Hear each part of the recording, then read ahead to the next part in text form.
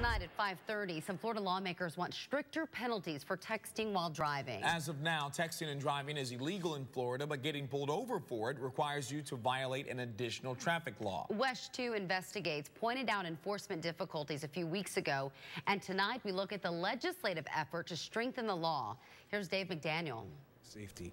And I can't imagine, I know that there's not one member you speak to in this legislature that will say that this is okay to text and drive. In fact, it's not okay, it's illegal.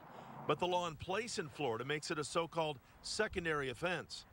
There are drivers who refuse to text and drive. That's why I'm here and I'm talking on the phone before I take off. But others do, putting other drivers at risk. If nobody's not paying attention and truck stops in front of everybody or something, that could be a big problem for all of us. A brand new local lawmaker says when he gets to Tallahassee, he's ready to fight to make texting and driving laws tougher.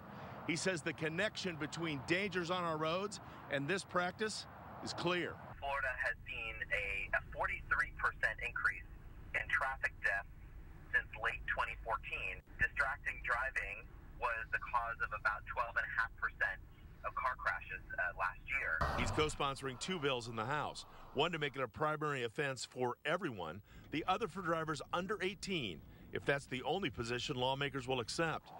Each would allow tickets to be written if texting and driving alone is witnessed. It's not even about a new law or more regulatory or telling people what they can and what they can't do. It's all about public safety. On average around the country, a texting and driving fine's about $100. In Florida, first offense is $30. But few of those were ever written when compared to other traffic citations. Dave McDaniel, WESH 2 News. Now, the bill proposed in the Senate would have covered drivers 18 years old and younger. 46 states ban texting and driving. Florida is one of 3 states that has it as a secondary offense.